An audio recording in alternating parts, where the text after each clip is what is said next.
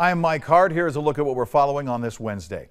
The 23 ABC Bakersfield Christmas Parade returns to the streets of downtown as an in-person event tomorrow night with all the sights and sounds brought to you live right here on Channel 23 and our many live streaming platforms. This year's theme is Movies of Christmas, the sequel. Now, if that sounds familiar, well, last year it was Christmas movies to celebrate the 90th anniversary of the Fox Theater. But since it was virtual, the organizers decided to bring it back again. The music, the lights, the laughter will still echo through the downtown area, but the parade will be a little smaller due to COVID issues. There will only be a handful of high school bands taking part and the BC Drumline. Now, there will not be any junior high bands marching this year, but they'll be back next year. There'll be plenty of floats and local organizations walking and riding along, including Santa and Mrs. Claus. Now, if you can't make it downtown, we'll be broadcasting the entire parade right here on Channel 23, along with our platforms beginning at 6 o'clock.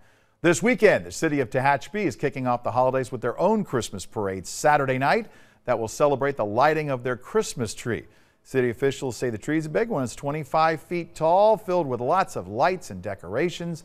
It's located at the historic train depot. The parade steps off at 5:30.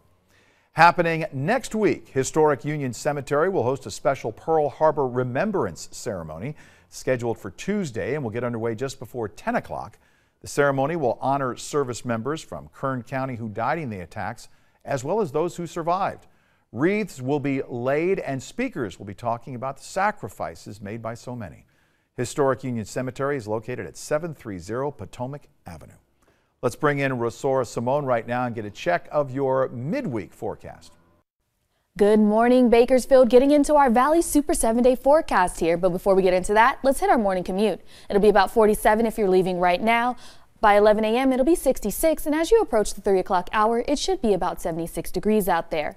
Getting excited for the 23 ABC Christmas Parade. Around 8 a.m. in the morning, it'll be 52. 12 p.m. it'll be 69, and the parade starts at 6 p.m. so it'll be about 65 out there for everyone.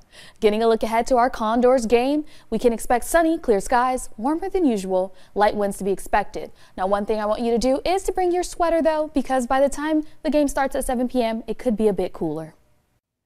And that is a look at some of the stories we're following at this hour. For breaking news, weather, and traffic, anytime, anywhere, download our free mobile and tablet apps. We'll keep you updated with everything going on in Kern County. Have a great day.